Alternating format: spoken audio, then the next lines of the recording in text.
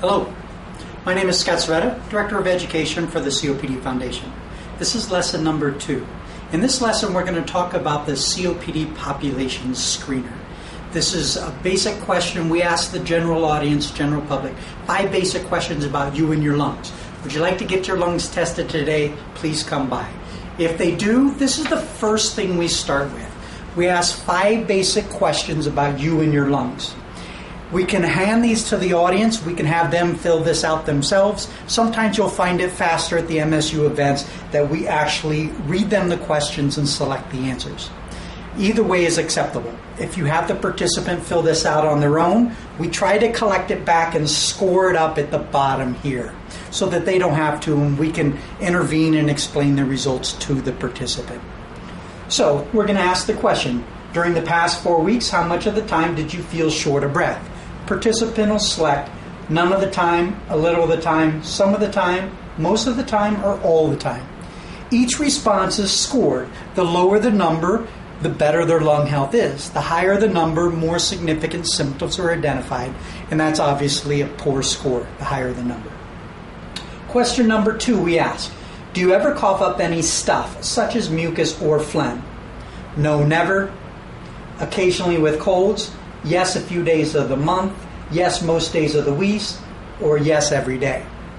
The third question we ask, please select the answer that best describes you in the past 12 months. I do less than I used to because of my breathing problems.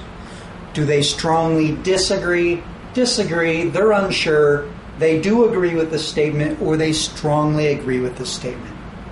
The fourth question we ask, have you used at least 100 cigarettes in your lifetime? People will mark no, yes, or maybe. And then the fifth question assesses age. How old are you? They'll select 35 to 49, 50 to 59, 60 to 69, or 70 plus. Many times at these audiences and these large community awareness events, you're going to see individuals less than 35.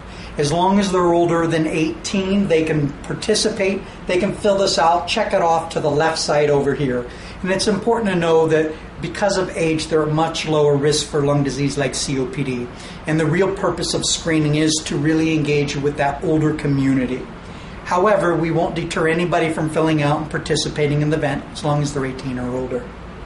So once we get to the bottom, we're going to go ahead and put everything down here in the bottom, score it up, and then give their total score. Then we're going to let the participant know. Those individuals who score less than 5, they're in relatively good lung health. Those who score 5 or higher have more symptoms and may be at risk for COPD. It definitely warrants further medical attention. In fact, we're doing free spirometry testing today. Would you like to go back and blow into a spirometer and measure your lung function?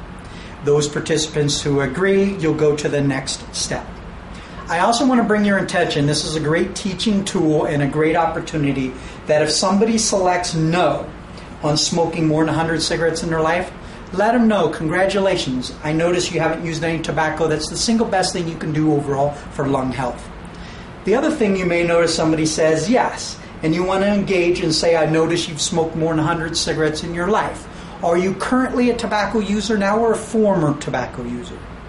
Let them answer the question. If they are a tobacco user currently, let them know the single most important thing they can do overall for the health is to quit tobacco. It really is the best thing they can do. And those who are former smokers say, congratulations. The single best thing you ever did for your lung health was to quit using tobacco. If you would like more information about quitting tobacco or resources, we have some information available today.